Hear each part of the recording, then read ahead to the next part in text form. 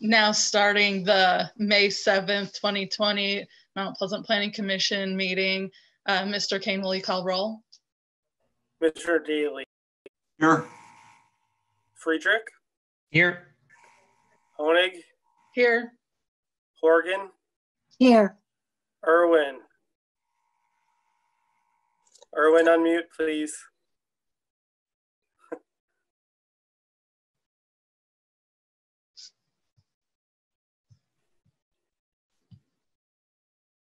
This is good. This is our practice round. We'll come back to Commissioner Irwin. Commissioner Kostreva. Here. Commissioner Leash. Here. Commissioner Ortman. Here. Commissioner Rise. Here. Commissioner Irwin, any luck? No. There you go. Oh, you can hear me now? Yep. We can. Madam Chair, you have a quorum. Thank you. Next item on the agenda is approval of the agenda. Move to approve the agenda. Second. Any discussion? All those in favor? We will need to do that's right. roll call vote. Thanks for reminding me. Commissioner Daly. Aye. Commissioner Friedrich. Aye. Commissioner Honig. Aye. Commissioner Horgan. Aye. Commissioner Irwin. Aye. Commissioner Kostreva. Aye. Commissioner Leash. Aye. Commissioner Ortman. Aye. Commissioner Rice. Aye. All right. The agenda is adopted unanimously. Thank you. Next item on the agenda is approval of the February 6th, 2020 regular meeting minutes. I move to approve. Second. Any discussion? Jacob, will you take a roll call vote? Commissioner Daly.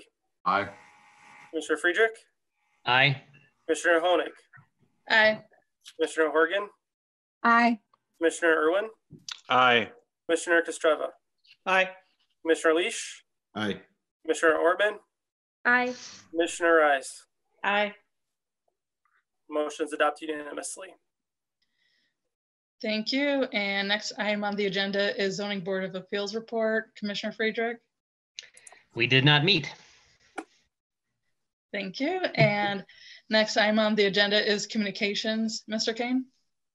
Thank you, Madam Chair. We did not have any communications when your packets were sent out. We did receive one communication from Mr. Roberson regarding M20 realignment, which I provided to you virtually on the dais this evening via email. Thank you. And next item on the agenda is public comment. If there's anyone from the public that would like to make a comment, now would be the time. Seeing no one, I'm closing public comment. And next item on the agenda is unfinished business, master plan update. Mr. Kane. Thank you, Madam Chair. I do, back to public comment, I just want to point out we are using a electronic public comment tonight, and I just wanted to confirm that we did not receive any public comments to that public comment email box this evening. So if anyone was wondering, I provided, in terms of the master plan update, I provided an update in my memorandum in the packet. Just wanted to keep everyone up to date. As you all already knew, the COVID-19 situation has resulted in some modifications to what our anticipated plans were for the spring in terms of the master plan. So that update's in there. If you haven't already, I would encourage you to read the document on the project website, mountpleasant2050.com. We're continuing to monitor the COVID-19 situation as it evolves. And as we know more and have more certainty with that, I will continue to keep the Planning Commission updated.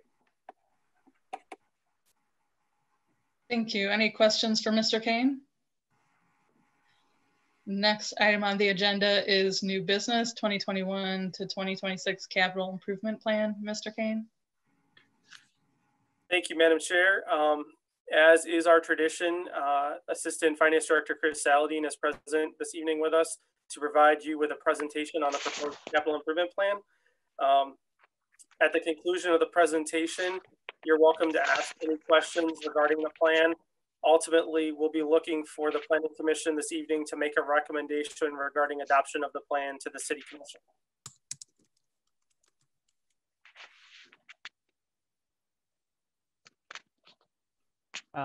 So I actually pre-recorded the presentation. So Carrie, if you could go ahead and switch us over to that.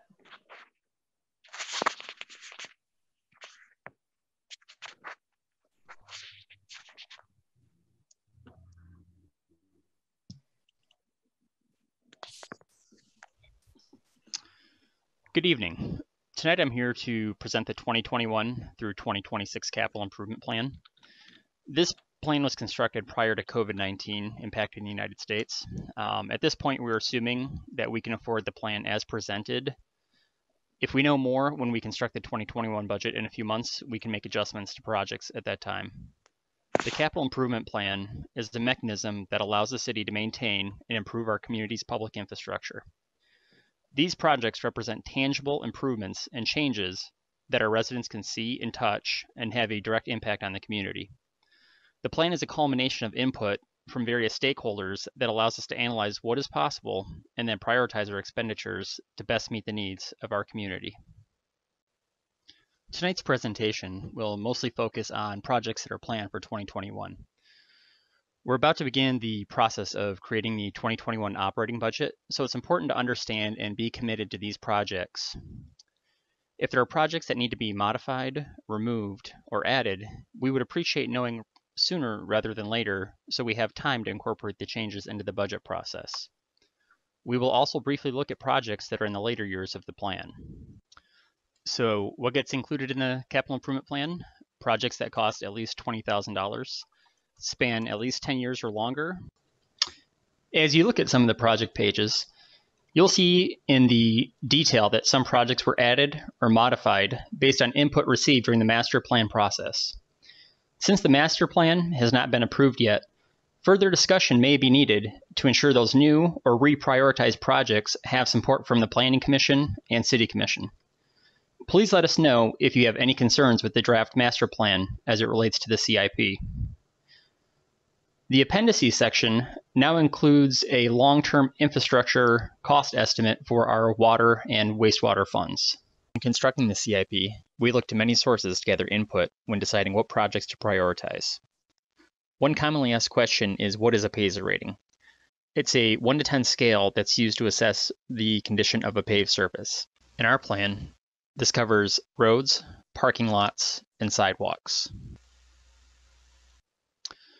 The cash flow pages have a few purposes. They summarize everything in the plan on a few pages, so it's easy to evaluate the financial impact and timing of the proposed projects. This helps us ensure we have adequate reserves in place for future projects. I'd also like to remind everyone that the affordability of the projects listed over the next 6 years is contingent on the state delivering on its projected Act 51 contributions. This is important because we used to contribute capital improvement funds to our local street fund, as well as funding our sidewalk projects. All of that is now covered by our Act 51 street funds. As we get into the individual 2021 projects, I'm going to give a brief explanation of the ones that are new, have changed significantly, or are the more common questions that we get related to the capital improvement plan. In slides that identify grant funding, some of those projects don't have grants specifically identified at this point, but we're always looking for grant opportunities. For our City Hall chambers, the audiovisual equipment at City Hall has been having increasing issues as it ages. This project was scheduled for 2023 in last year's capital improvement plan, but it's been moved up to address the issues. Our fire office renovation, this project replaces office furniture, storage, and updates work areas to increase productivity. For our City Hall HVAC, this project takes advantage of the ability to use a quote-unquote free cooling during our cool weather months. For downtown, we're set to reconstruct the alley between Michigan and University. Based on prior direction from the City Commission, this project is set to be special assessed, with property owners covering 70% of the cost and the city covering 30% of the cost. The City Commission will need to have further discussion before the plan is approved. For our parking lots, we're looking at reconstructing parking lot number 6, which is on the corner of University and Illinois. We're also going to be reconstructing parking lot number 8, which is on the corner of Broadway and Lansing. For our streetscape improvements, we're looking at adding downtown amenities like stamped concrete at the edge of the sidewalk, tree grates, benches, bike racks, trash cans to East Illinois between Main and Franklin along both sides of the street. And this project will be in coordination with the street reconstruction and pedestrian lighting in that area. For parks, we have a couple of projects that incorporate input from our draft master plan. Our Canal Street Park project is adding a playground and swing set to the park that is already there. For our East Side Park improvements, this is adding pickleball courts, repairing tennis courts, and redesigning the Horizon Park site plan for future year projects. For our public works projects, pedestrian lighting is set to go on Illinois from Main to Fancher. And similar to the downtown alleys, this project is set to be special assessed, with property owners covering 70% of the cost and the city covering 30%. We'll need a City Commission input prior to adopting the plan. Our new sidewalk is on Crapo from North Drive to where it dead ends, Gaylord from Kinney to Fancher, and Southmore from Crawford to Watson. Our sidewalk replacement is set for sections of sidewalk with a low PASER rating and complaint locations throughout the city. For our storm sewer extension, this is a several-year project that aims to extend storm sewer in front of properties that do not currently have access. The intention of this program is to give property owners someplace to properly discharge their sump pumps. Our 2021 airport project is the continuation of tree abatement. This basically clears out trees that are tall enough to threaten the glide slope around the airport, which if that happens, then we have to close the airport at night. For local streets, we're set to reconstruct Illinois from Main to Fancher, Gaylord, Fancher to Mission, and we're going to be performing thin overlays on Chippewa, Franklin, Lansing, Palmer, and University. For wastewater in 2021, our primary projects are replacing electrical panels, lab hood cabinets, and rebuilding primary number 1. For our water department, the largest projects scheduled for 2021 are the reservoir actuator replacement, which are basically opens and closes valves to allow water through automatically at certain times, and replacing the roof on our main water plant. Looking beyond 2021, this is a list of our recurring maintenance and improvement projects.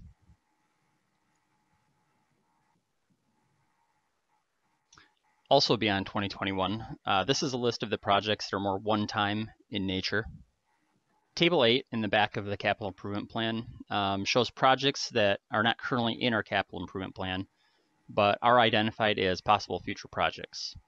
They may not be in the plan because of funding considerations or because we don't have enough information to place them in the plan yet.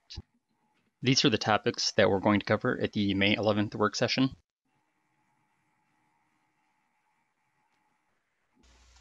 During our May 25th work session, we're going to cover any questions that are outstanding from May 11th.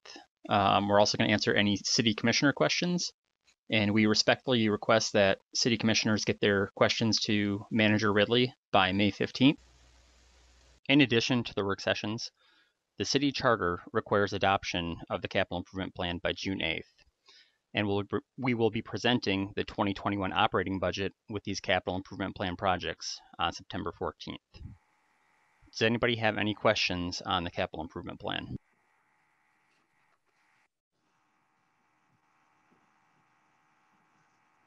This is Commissioner Friedrich. I do have a few questions. On page 51, where you talk about the Canal Street Park project, yes. there was a charrette that was scheduled with the neighborhood in April, but obviously that was canceled. You had mentioned that the money would be for playground equipment, swing sets. Is that exactly what that's going to be used for, or you're going to wait till after the charrette? Because I know there's some discussion. I live in that Swan neighborhood, and there's been some discussion about whether some of the neighbors right around there actually want that kind of equipment there, or it might be something different. So is that set in stone? That's what you guys are going to do, or after this charrette, whenever that can be, make that final decision? Jacob, do you have any idea on what the plan is to get input from the surrounding neighborhood?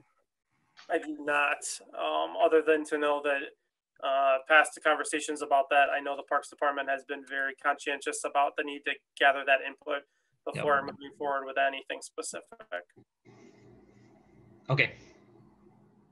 Also, it looks like with the water department, there's a lot going on over the next 6 years. And that, are we essentially replacing all of the equipment? Surprisingly, no. There's a lot more. If you go back to the new table 4, which is page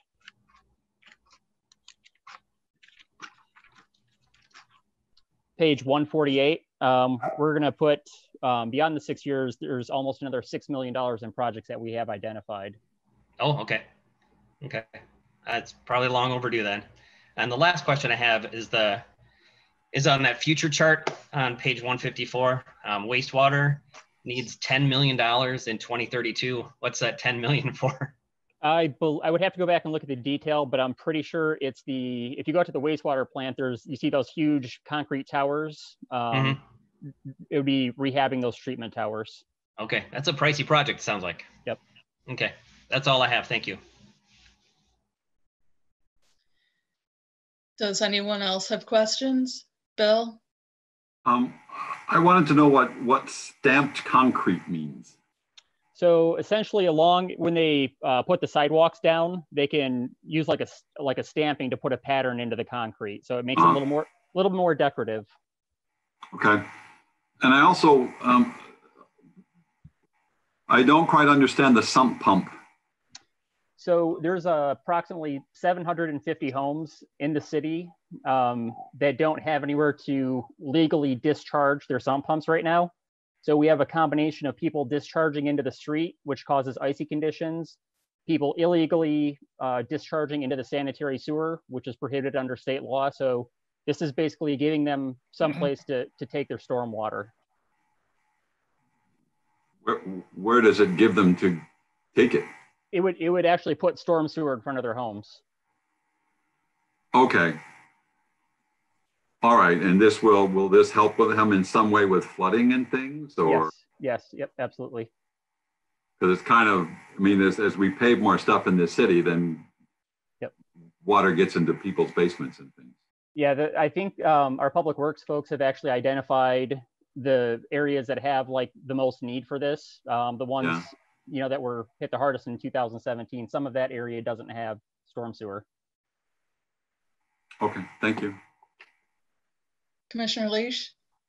Hi, Chris. I was looking at pages 59 through 61, the capital improvement plan, where you mentioned the pathway connections to Mid-Michigan Pathway, and really connecting the current park system and how popular those paths are with the path going, basically up to Mission Creek Park. And I can't help but think, given how popular those paths are in the pre-existing, at least parks that are connected, Nelson Park, Island Park, Mill Pond, et cetera, that is a nice, day out there. And then recrossing Pickard by Harris there.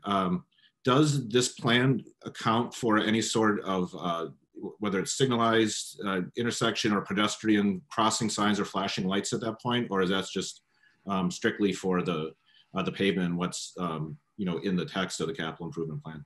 Now, when we had our capital improvement plan, our public works folks were definitely concerned about that, and they're looking at traffic studies. They're looking at the best way to address that, because obviously, if it's popular and that's a high traffic area, we got to do whatever we can to make that safer. So we're definitely addressing that as much as we can. Okay. Thank you. Any other questions? Okay, next item on the agenda is anticipated agenda items for the next meeting, Commissioner Kane. Staff, Commissioner Honig, we need to get a recommendation from the Planning Commission on the plan before we move forward from that. Oh, sorry about that. No problem. I recommend that the City Commission adopt the 2021 to 2026 capital replacement plan. Support. Any discussion? Mr. King, will you take a roll call vote? Yeah, I just want to confirm that's adoption of the capital improvement plan. Improvement plan. Yeah. From our motioners and seconders. Okay. Yep. Commissioner Daly. Aye. Commissioner Friedrich. Aye. Commissioner Honig. Aye. Commissioner Horgan. Aye. Commissioner Irwin. Nay. Commissioner Kostreva. Aye. Commissioner Leash. Aye. Commissioner Ortman. Aye. Commissioner Rice. Commissioner Rice, could you unmute your microphone? Aye. Thank you. All right, Madam Chair, the recommendation was passed 8-1 with Commissioner Irwin voting against. Thank you. And next item on the agenda is anticipated agenda items for the next meeting. Thank you, Madam Chair. At this point, we were anticipating 2 items for tonight's meeting, which were delayed as a result of COVID-19 and people unable to do the required work to submit those projects under the state's the executive order. I am aware that one of those 2 projects is likely to be delayed again to our July meeting. I have not heard back from the applicant for the other, so we may see that case come forward. If we do not, we will likely cancel the meeting if there's no other business to attend to. I do, as part of my staff report, also want to remind everyone about the census that's going on. Hopefully by now, all of you have completed your census online at my2020census.gov. I'd encourage you, if you have not done that, to please do that, and to please encourage those folks who you know at work and in your neighborhoods to do that as well. Throughout the nation, response rates are quite a bit down as a result of COVID-19. U.S. Census Bureau's efforts have been delayed to do their typical outreach efforts. And like with our master plan outreach, a lot of the city's census outreach efforts involved person-to-person contact and were canceled as a result of COVID-19. And so it's all the more critical that we get the word out and let people know. It's very simple to do. I completed my census in 5 minutes on my smartphone. It's a very quick process. So again, it's my2020census.gov, and hopefully everyone can fill that out during this time at home. And with that, other than thanking you all for taking the time this past week to test your software so that you could successfully join us this evening, and for taking the time to join us this evening, I have nothing further to add, Madam Chair. Thank you, Mr. Kane. Do I have a motion to adjourn? So moved. Second. Do we need a roll call vote for adjourning? We do. Okay. Commissioner Daly. Oh, absolutely not. Aye. Commissioner Friedrich. Aye. Commissioner Honig. Aye. Commissioner Horgan. Aye. Commissioner Irwin. Aye. Commissioner Kostreva. Aye. Commissioner Leash. Aye. Commissioner Ortman. Aye. Commissioner Rice. Aye. That motion passes unanimously, Madam Chair. Thank you. Meeting adjourned. Take care, folks. Thank you. Good night. Good night, everybody. Night.